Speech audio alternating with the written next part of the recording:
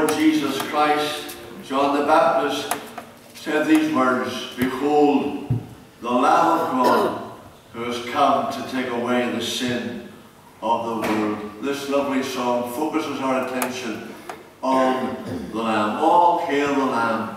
Let's praise God as we thank Him for His Son, the Lamb.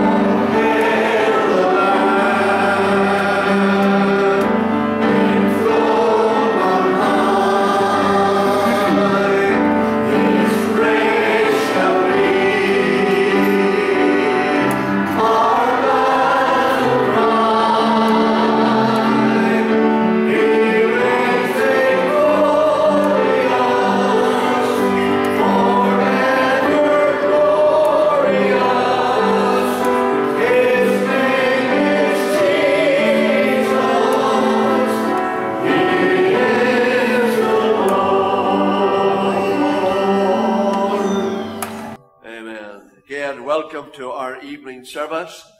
We welcome you in the Lord's name. Just one or two brief but necessary announcements. Remember, on Wednesday night it is our church night when we meet for praise and for the study of God's Word and for prayer. And I would encourage you to take time and to make time to come along to our church night on Wednesday evening.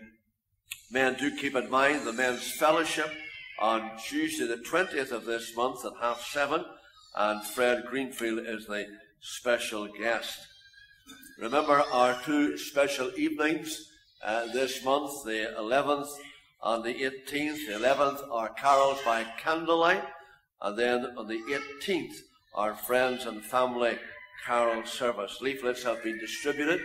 I know you have been invited and encouraging folk to come along and keep up that good work. And if you haven't made contact with any of them, well, why not do that this incoming week? Word of thanks again to those who worked so hard last Tuesday evening in the clean-up team. We appreciate your efforts and all you did that evening. All the announcements that we make them subject to the sovereign will of God. The God whom we worship, the God whom we praise tonight, is the God of all grace. And we sing this lovely song together. God of grace, amazing wonder, irresistible and free. Let's stand as we praise God for His grace.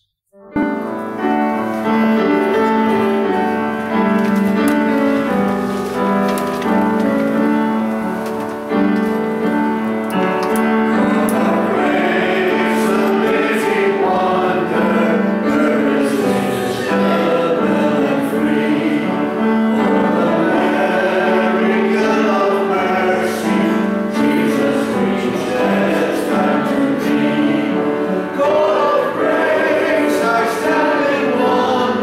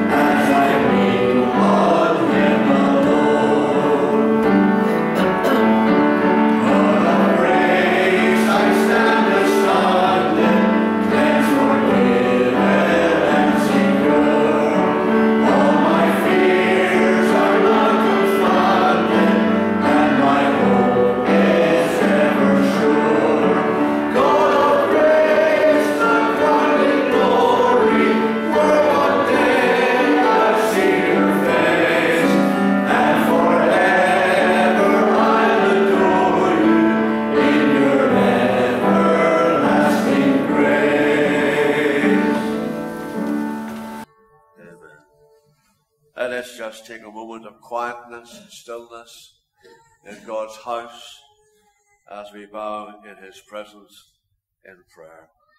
Every eye closed, every head bowed, as we recognize again tonight the tremendous privilege that the Lord has afforded to us in bringing us to this hour and to this house.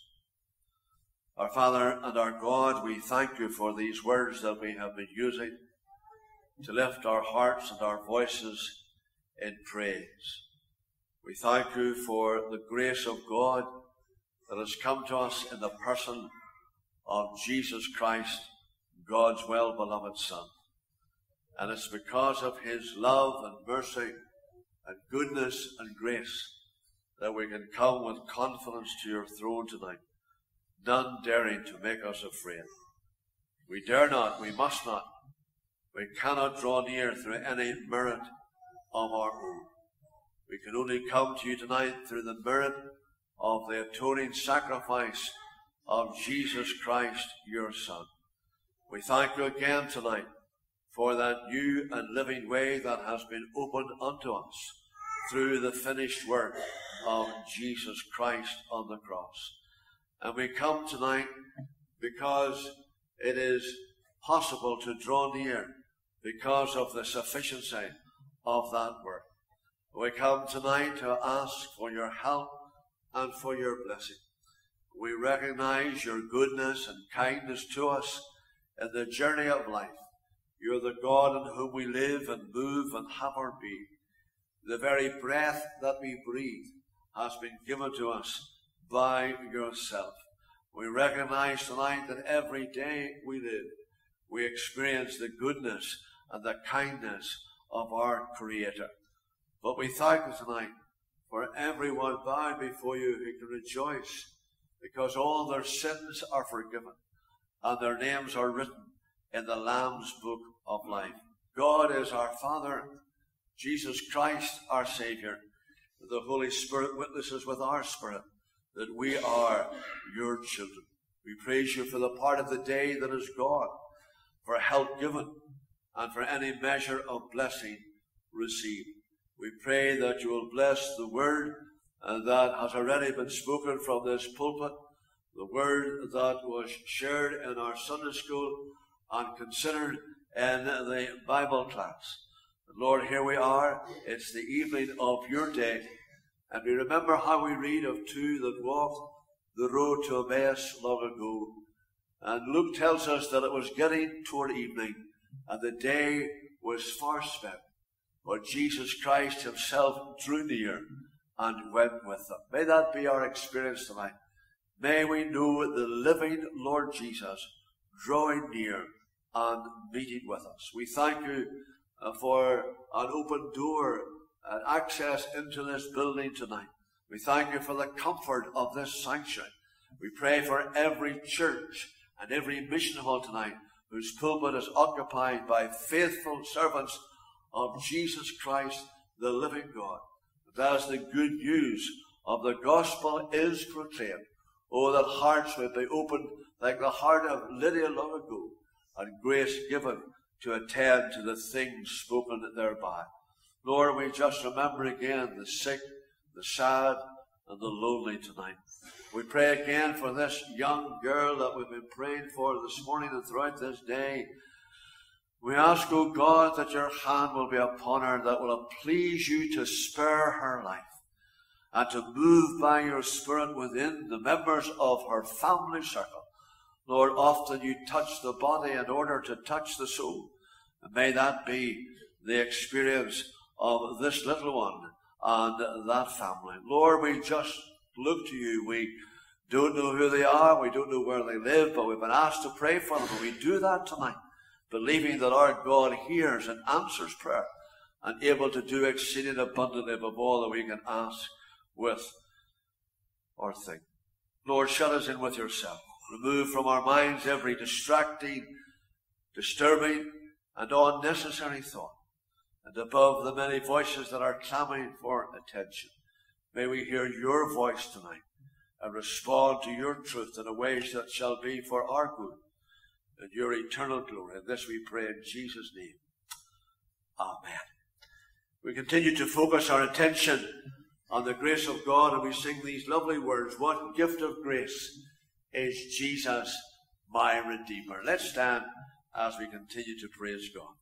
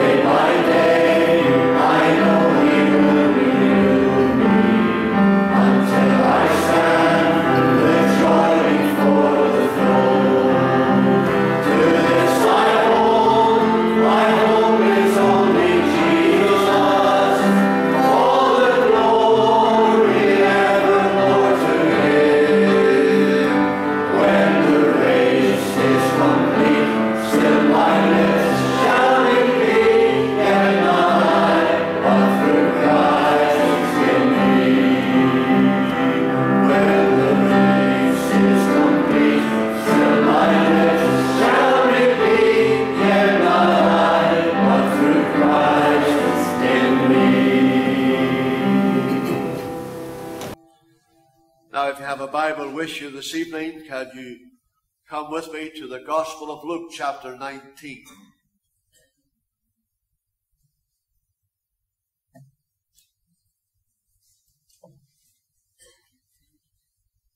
Luke chapter 19, and we're going to read the first 10 verses of this 19th chapter of the Gospel of Luke. This is the word of God. Then Jesus entered and passed through Jericho. Now behold, there was a man named Zacchaeus, who was a chief tax collector, and he was rich. And he sought to see who Jesus was, but could not because of the crowd, for he was of short stature. So he ran ahead and climbed up into a sycamore tree to see him, for he was going to pass that way. And when Jesus came to the place, he looked up and saw him and said to him, Zacchaeus, make haste and come down, for today I must stay at your house. So he made haste and came down and received him joyfully. But when they saw it, they all complained, saying, he is gone to be a guest with a man who is a sinner. Then Zacchaeus stood and said to the Lord, look, Lord, I give half of my goods to the poor, and if I have taken anything from anyone by false accusation, I restore fourfold. And Jesus said to him, today salvation has come to this house, because he also is a son of Abraham. For the Son of Man has come to seek and to save that which was lost. This is the word of the Lord, and we give thanks to God for his word. They tell us that there are two signs to indicate that we're getting old. Listen carefully. One is that the snow is a nuisance, and the other is that the news has become our favorite television program. You may not agree with those telltale signs, but I think you'll agree with me when I say that today's news is not always good news, not always heartwarming and uplifting. And from time to time, there are certain aspects of the news that tend to affect us more than at other times. News items that grip our minds, stir our hearts, and evoke our sympathy. I think a little one missing from home is very much in that category. The question on everyone's lips is simply this: have they found him or her yet? Waiting for the news of a loved one who's gone missing is a dreaded experience and can cause endless pain and turmoil. To be in danger of being lost is a frightening experience. Have you ever seen that terrified look on a mother's face as she looked frantically on a crowded beach for her little one who had gone missing? I was speaking to someone who was involved in a parents and toddlers group this week, and one little boy had gone missing. Of course, Mom was enjoying coffee, speaking with other moms, and was unaware of them. And they searched frantically through the church. They were terrified until they opened the little door to the Sunday school room, and there he was, sitting enjoying a packet of crisps. The late President, or the former President, President Roosevelt of the United States of America, had a son who, in the interest of anthropology, went to Papua New Guinea, was lost, and never found. Someone has said that being lost has a feeling all of its own. Geographically speaking, physically speaking, mentally speaking, we refer to people as being lost. We talk about being lost in a fog. We talk about being lost in a forest. We talk about being lost in a book. And we talk about being lost in a crowd. But in spite of all that I've said about the horrors and hazards of being lost, the Bible speaks to us about a state of lostness that is to be feared more than anything else in the world tonight. And that is being lost spiritually.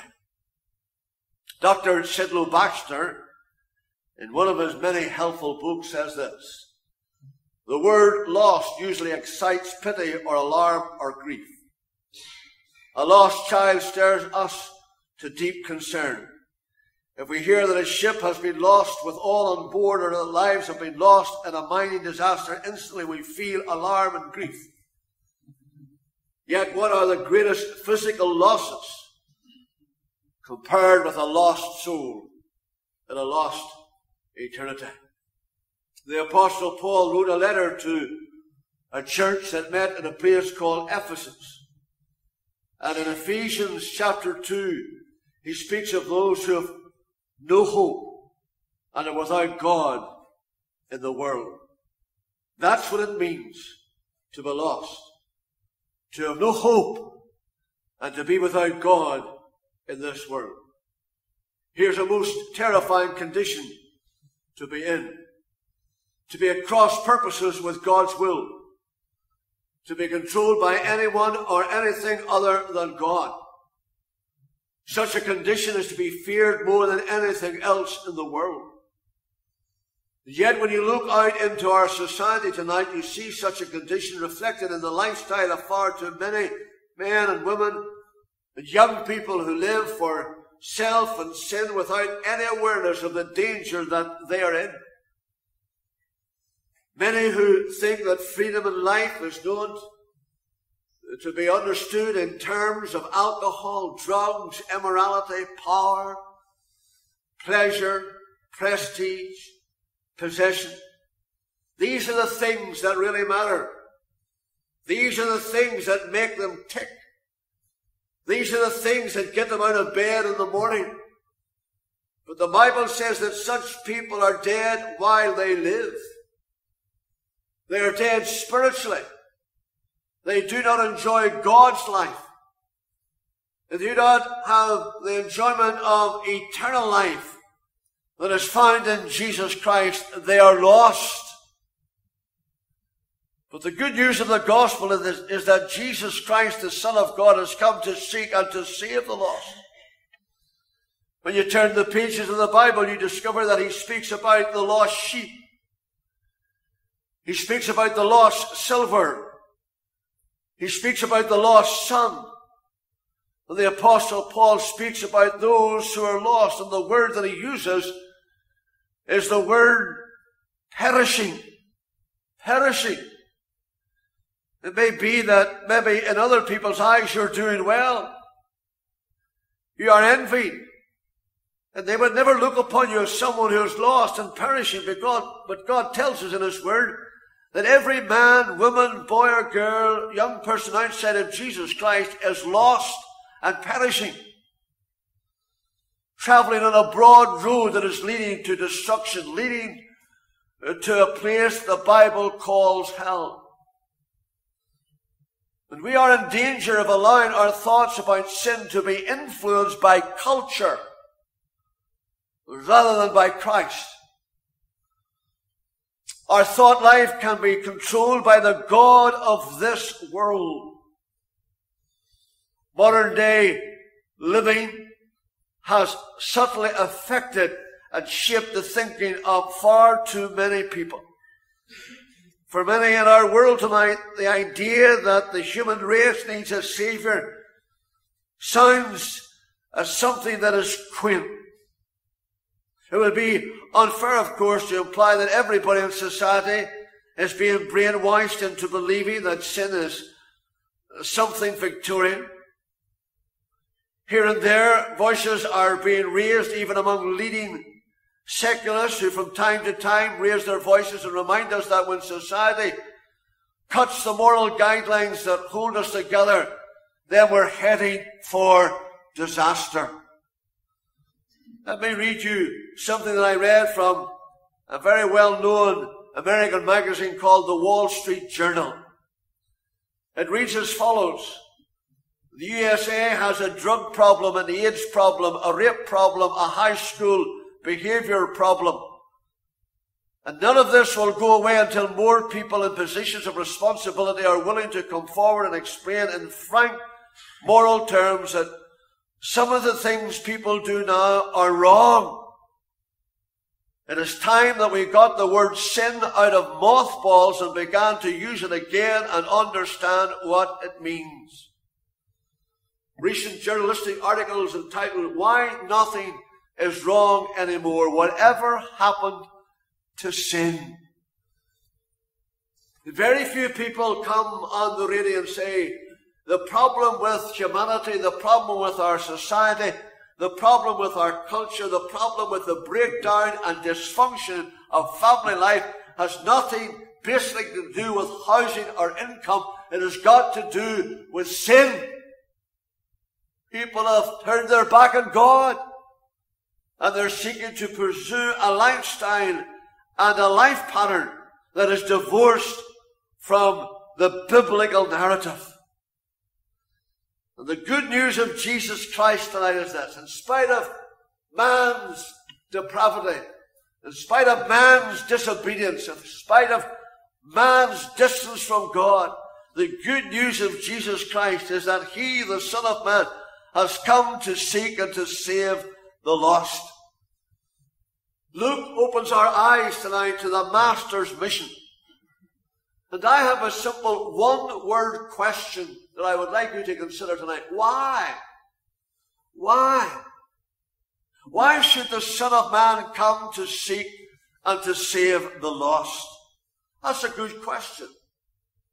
After all, man is not lost by accident, but by a deliberate choice. He chose what he wanted to do. I'll rule okay summed up the attitude of his heart and mind way back in the Garden of Eden. Had Frank Sinatra been around, then his song would have been a very favorite song, I Did It My Way. And at the dawn of creation, he believed the devil's lie, and in a spirit of defiance, he turned his back on God, and the rest is history. But every generation has lived to witness the cruel consequences of that sinful choice. And from Adam's rebellion in the Garden of Eden, there's emerged a rebellious mindset that has weaved its way into our behavioral problem, which can be summarized in these words: not God's way, but my way. And it's an all-inclusive description. Isaiah hit the nail on the head, didn't he, in Isaiah 53? All we like sheep have gone astray. All of us have turned everyone to his own way. You see, man does not steal by accident. He doesn't cheat by accident. He doesn't swear and take the Lord's name in vain by accident. He doesn't swindle and deceive by accident. All this is the evidence of a sinful nature within. Why then should God bother with people like that? Why did Jesus come into the world? Why did he get involved? There was an awful tragedy that took place downtown New York many years ago. And many people saw what happened. But very few people did anything about it. And when they were questioned as to why, in an anonymous manner, many people wrote in, and the common response was this: I didn't want to get involved. I didn't want to get involved. We would not be here this evening. This meeting would not be convened. This message would not be preached tonight had Jesus Christ himself not got involved. Why? Why? Well, I think as we unpack the story of Zacchaeus tonight, there are three simple answers to that question. The first is this: because we are precious to God.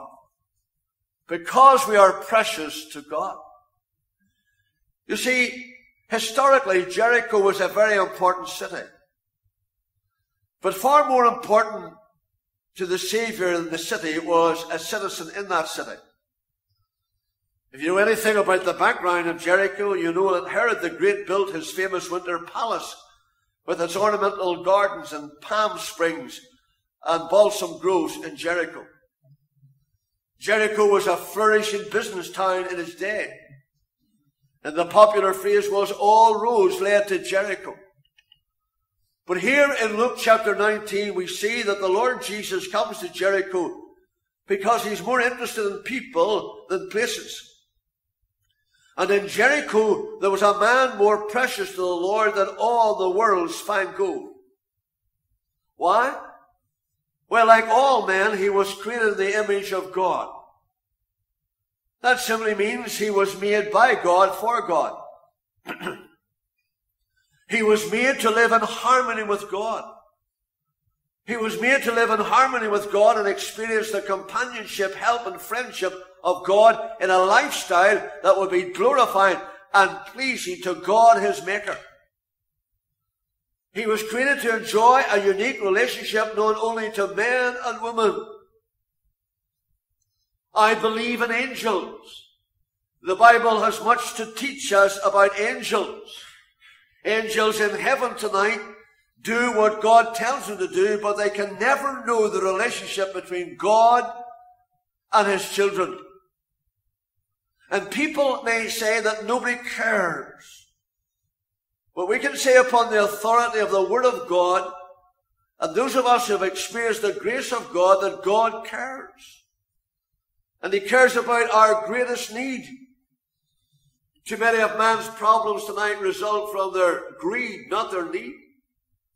Jesus has come to seek and to save the lost because we are precious to him. Didn't the Lord Jesus Christ declare, what shall it profit a man if he were to gain the whole world and lose his own soul? That's how precious the soul of a man or a woman or a young person is to the Almighty. The Son of Man has come to seek and to save the lost tonight. Why? Because we are precious to God. You are precious to God tonight. For God has made you in his image. He has put eternity within your heart tonight. You are an eternal being. You shall never die. You will die physically, but you shall live on in eternity. Where you live in eternity will be determined by what you do with Jesus Christ, who is the Son of God. You are precious to God tonight. Secondly, the Son of Man has come to seek and to save the lost because we have a potential for God. We have a potential for God. Look at this man, Zacchaeus. History tells us that he was the leading tax official in Jericho. Now, tax officials are not popular sometimes, but this man was not popular at any time. Why? Because he abused his position to feather his own nest, to line his own pocket. He was a Jew, and the Romans, who were in power, demanded taxes of the Jewish people, and this man Zacchaeus robbed his own people by serving his own interests as well as being a tax collector for the ruling powers. His name was despicable. It was a dirty word. But it's to this man that Jesus came. Why? Because of what the Apostle Paul speaks about in his letter to the Romans, where he says, where sin abounds, grace doth much more abound. When you note the detail that the beloved physician, Dr. Luke, draws our attention to, the Lord Jesus calls this man by name, Zacchaeus. He says, make haste or hurry up, come down. This is a matter of urgency. Zacchaeus, you have served the devil long enough. Now you're going to serve me. Let's pause tonight and raise this question. Who are you serving? How do you relate to these things? Where is Jesus Christ tonight in your life? You see, your life is either under his control, and as a result you are at peace with God through his Son, the Lord Jesus. Or else you are being deceived by the devil and are under his control. The God of this world, who has blinded the minds of the unbelievers to keep them from seeing the light of the gospel of the glory of God. It's vitally important, is it not, that our lives are in the right hands. A steering wheel in a car in the wrong hands spells danger. A needle in the wrong hand can inflict pain. A knife in the wrong hand can bring grief. Who's at the helm of your life tonight? Who is the captain of your life tonight? What chart and compass guides you through life. The Son of Man has come to seek and to save that which was lost.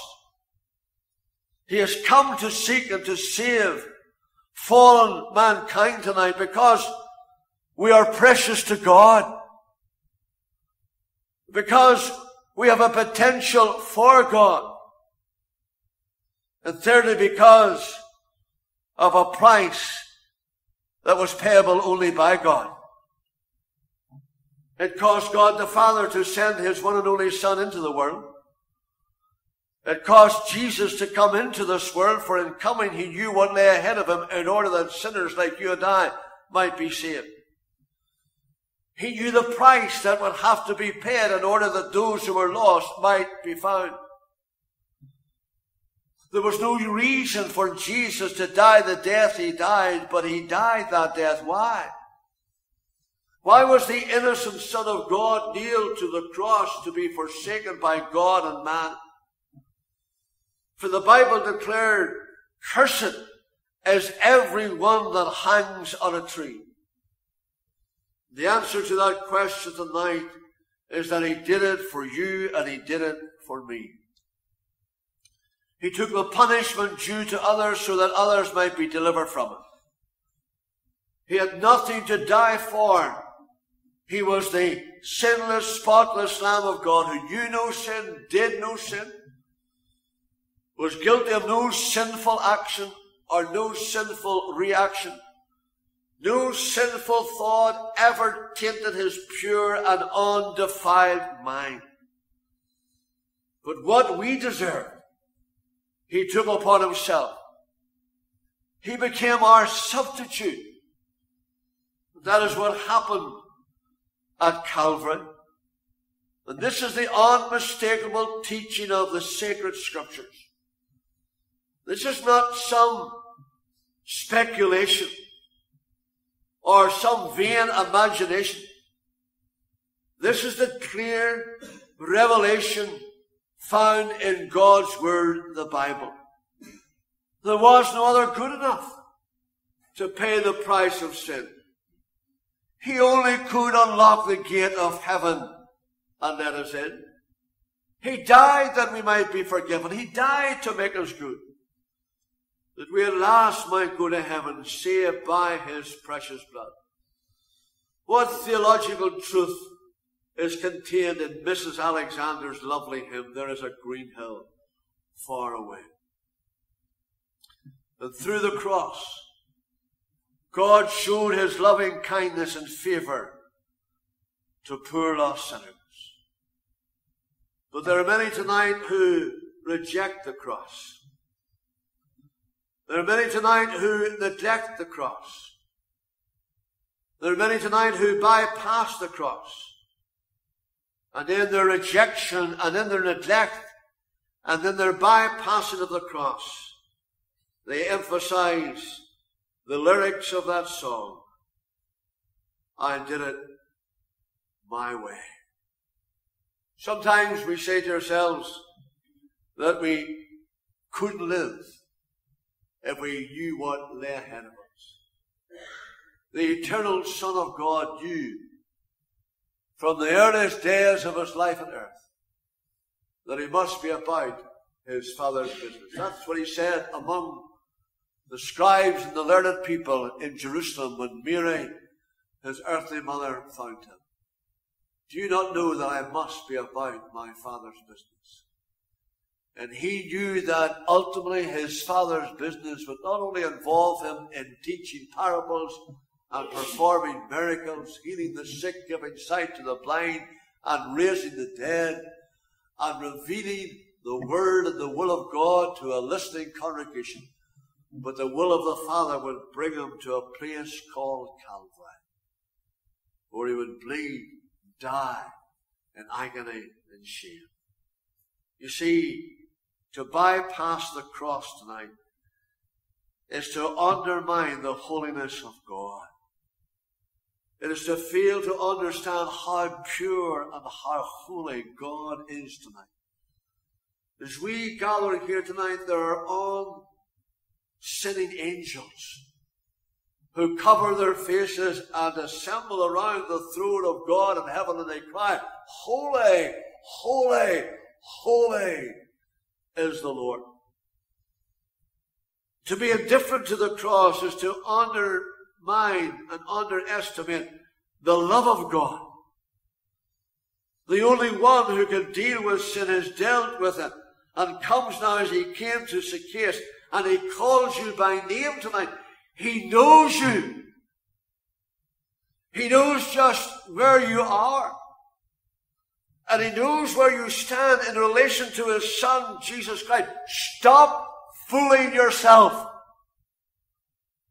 Stop thinking that you're a Christian because you know the hymns and you know certain verses in the Bible, but you've never bowed humbly at the foot of the cross and said, Jesus, I need your forgiveness.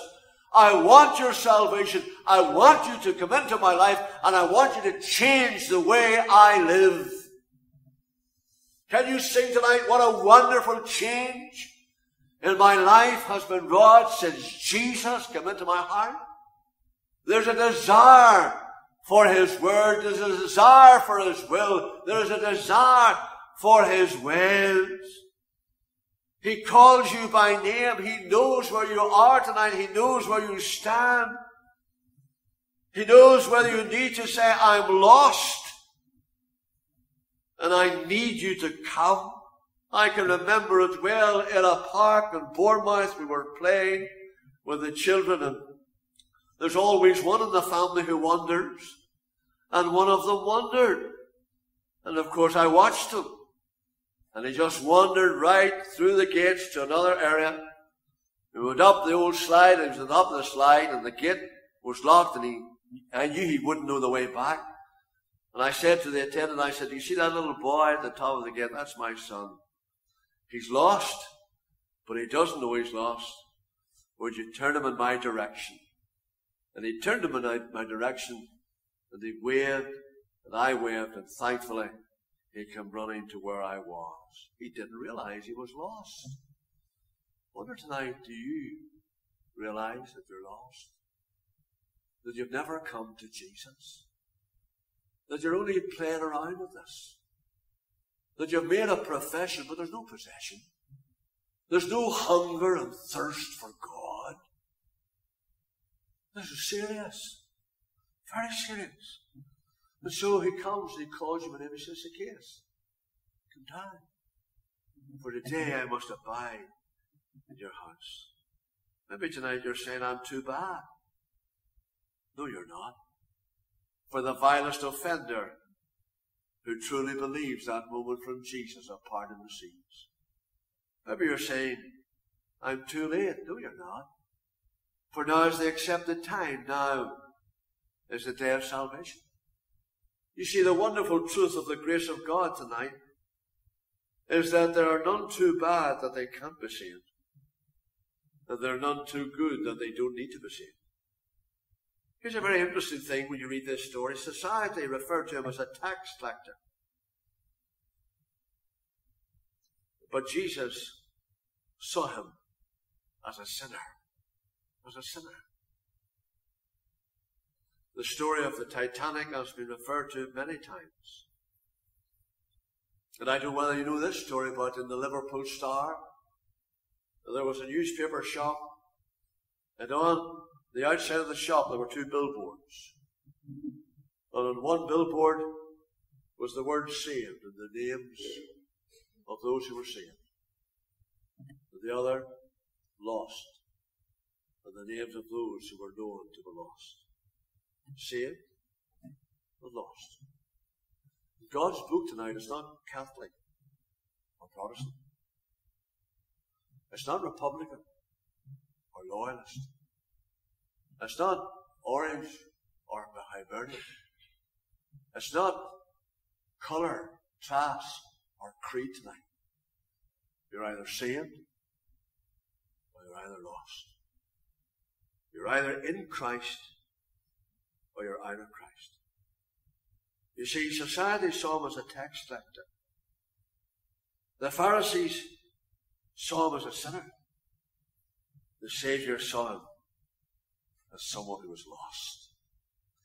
And if you read the story again, it was his first opportunity. I wonder, did his curiosity bring him? But you notice, it was not only his first opportunity, it was also his last opportunity. Why do I say that? Because if you read the narrative, you learn that Jesus would never pass that way again.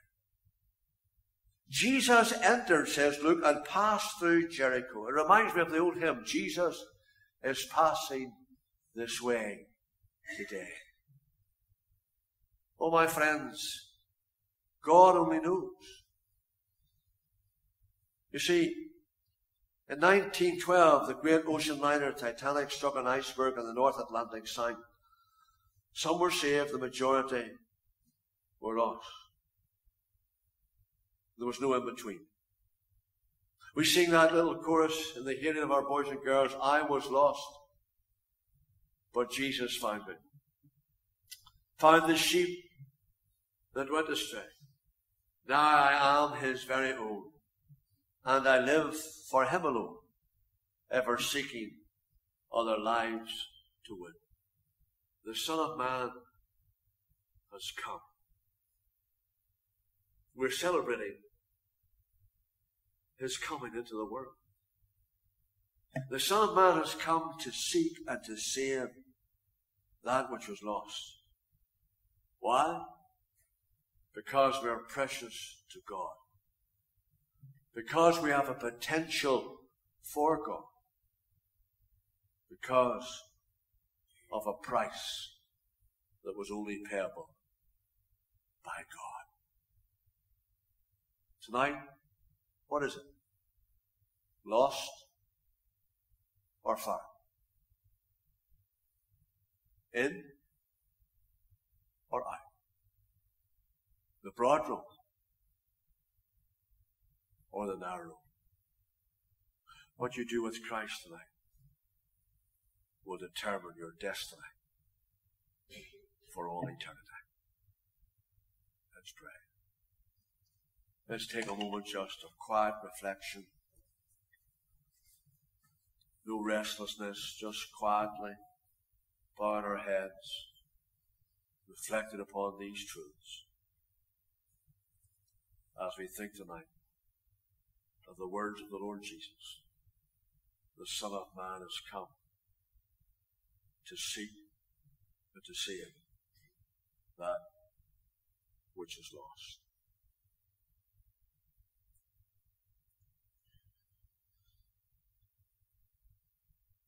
Father, we thank you for the good news that these words bring to our hearts tonight. We thank you that Jesus is still seeking the lost.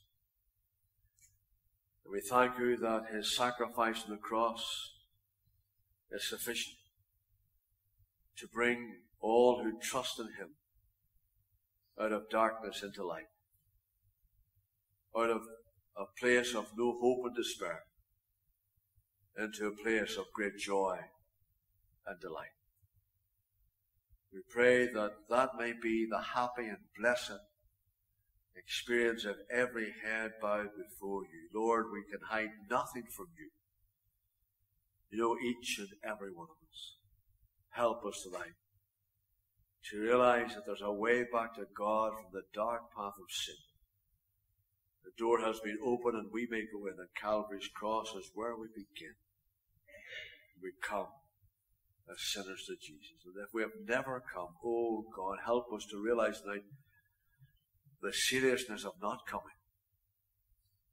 Help us to appreciate tonight the necessity of coming just as we are, just now. We thank you that if we come believing, we will leave receiving. And it will be the greatest day of our lives. We pray all this in Jesus' name. Amen. Jesus, my Savior, to Bethlehem came. Here's a lovely song, well-known song. We'll conclude the meeting by singing it. Thank